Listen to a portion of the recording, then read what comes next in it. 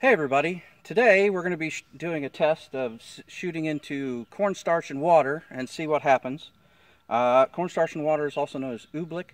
It's a non-Newtonian fluid. That means when it's hit with a lot of pressure, it reacts like a solid instead of a liquid.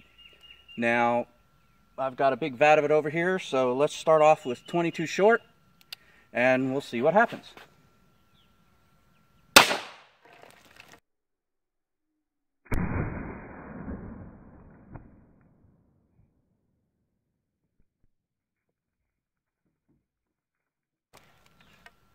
So that clearly went all the way through and spewed some up. I hit it a little high, but let's try 22 long rifle and see what that does.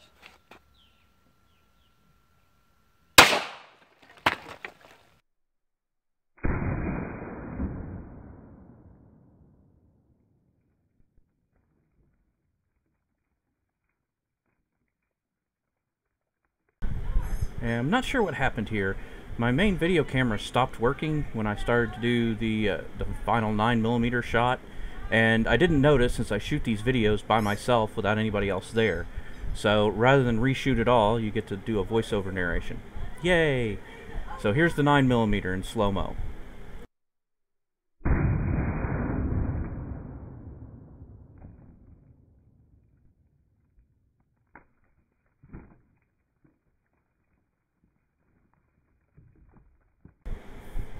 As you can see, the 9mm just absolutely destroyed the tub. The cornstarch and water stuff broke into little pieces which flew absolutely everywhere.